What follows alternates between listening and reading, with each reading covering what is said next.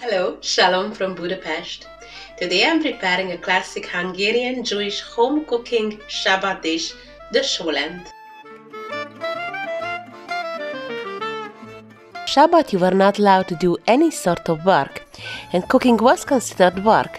The beautiful simplicity of this dish is that you lay all the ingredients in a clay pot: parred beans, a nice piece of brisket, smoked goose or duck, eggs, barley and spices, and then top it with beef stock. Traditionally then this was taken to the local non-Jewish baker, who would put it in his oven. The dish would simmer all night long and the flavors would blend together. On Saturday it was delivered back to the family, and the result is a rich, juicy casserole with the meat falling off the bones.